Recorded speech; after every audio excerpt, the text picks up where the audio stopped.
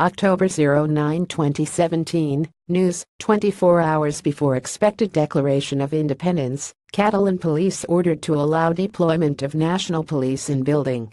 The Chief Justice of the High Court in Catalonia, Jesus Maria Barrientos Pacho, has ordered the Catalan Police, the mossos, to allow national police officers to share security duties to protect the building, and that those officers are not placed under the command of the Catalan Police. The National Police are now in charge of the security of the building, the Chief Justice said, citing an article of the 1986 Security Forces Act that puts detailable forces in the lead when they coincide in an operation with one of Spain's regional police forces.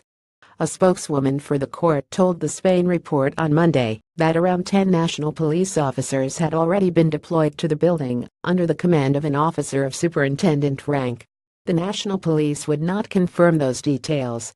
The Catalan First Minister, Carles Puigdemont, is expected to use a session of the regional parliament tomorrow to make some kind of declaration of independence from Spain. Judge Barrientos said in the order that he had taken the decision in order to preserve the integrity of the judiciary and the normal working of the court I preside, as well as the independence of its judges. The order means the Chief Justice of the most senior court in Catalonia, which the suspended separatist referendum and secession laws designate as the new Supreme Court of Catalonia, no longer trusts the Catalan Police to ensure the physical security of the building or the safety of its occupants.